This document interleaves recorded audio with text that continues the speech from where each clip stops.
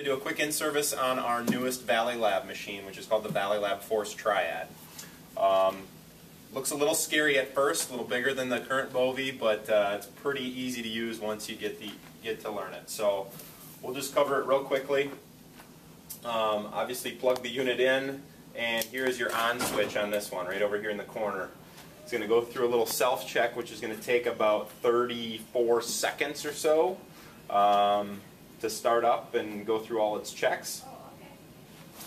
And you can see you have 3 different screens on here, so they're all touch screens. This first screen is for anything that's under, it's for these 2 ports here. The middle screen is for a monopolar port as well, and a bipolar port. And on the right side is for our bipolar ligature device. So once we have the machine turned on, you're going to have 3 separate screens here. So when you get your cautery pencil, you can plug it into either monopolar 1 port or monopolar 2 port. You can see there's a little diagram that depicts where the plug orientation should go. It's always 2 pins to the right. You can plug it into that port or this port. So once you plug in the pencil, you're going to see the other 2 screens gray out. So the only screen that's active is now this first screen here, because this is the one that's in use. So we put our settings in just like we would on a regular Bovie. Say we go to 20 and 20. You also have the opportunity to use pure cut or blended current. Some surgeons prefer to use blended current, so you can tab back and forth between pure and blend. We'll leave it on pure. And then for the coag settings, this is standard coag, which is called fulgurate. Otherwise, you can always go to a spray mode, which is basically for liver surgery or any type where you're trying to coagulate a larger bleeding area. You can go to the spray mode, but typically surgeons just leave it at fulgurate, which is the standard setting. Now on this machine, your REM indicator light is right here. There's one on this screen, and there's actually one on this screen here, but since this screen's grayed out, you can't see it very well.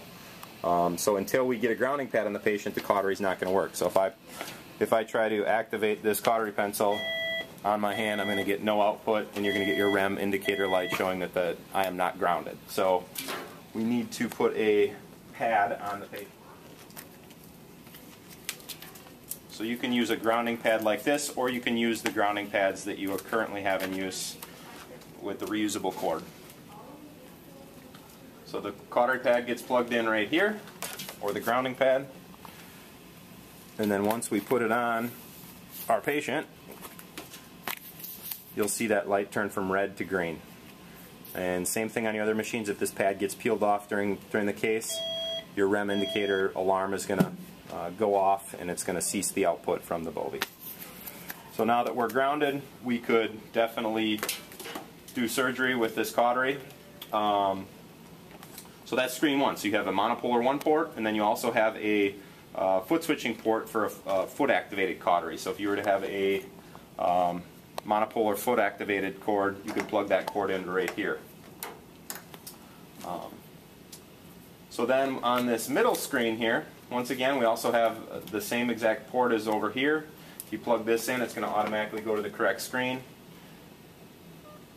and it's going to gray out your other 2 screens. Now this is your active screen.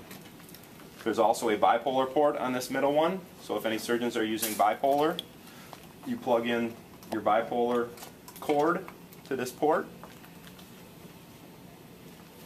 and it will automatically go to the bipolar screen.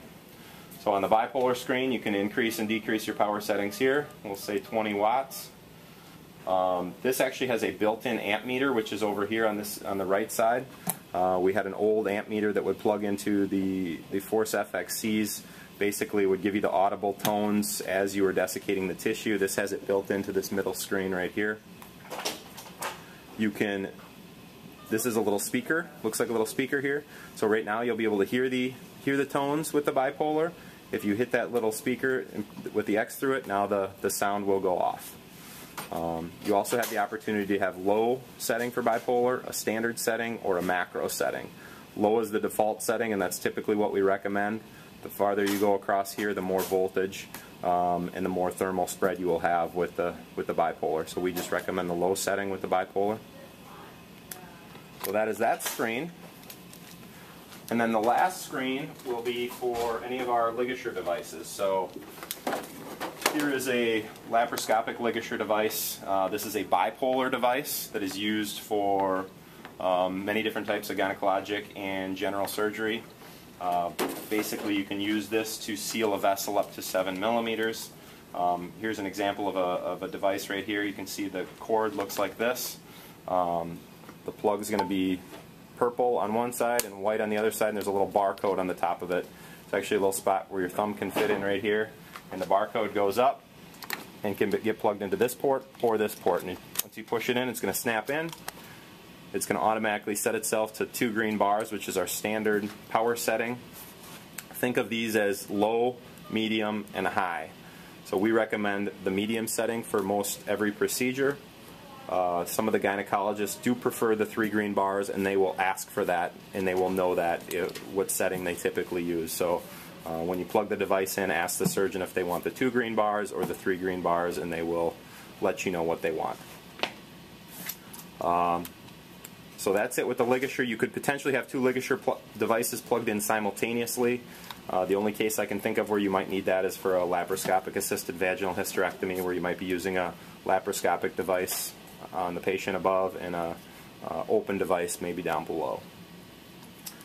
On the right side here, this is just a brightness indicator, so you can increase and decrease the brightness if you're in a laparoscopic room and excuse me, and the screens are too bright. You can decrease the brightness by tapping that right there.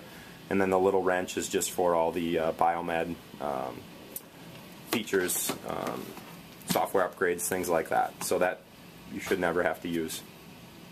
If you are only using the ligature device, this is a bipolar device, so you will not need a grounding pad. If you are using the monopolar features of the machine as well, you will definitely need a grounding pad there. So that's basically the front of the machine. The only other thing I can show you on the back, there's going to be a standard monopolar foot pedal, just like you're used to right here, with cut and coag. And there's also a bipolar foot pedal right here that are plugged into the machine. And then the back here is a volume control knob.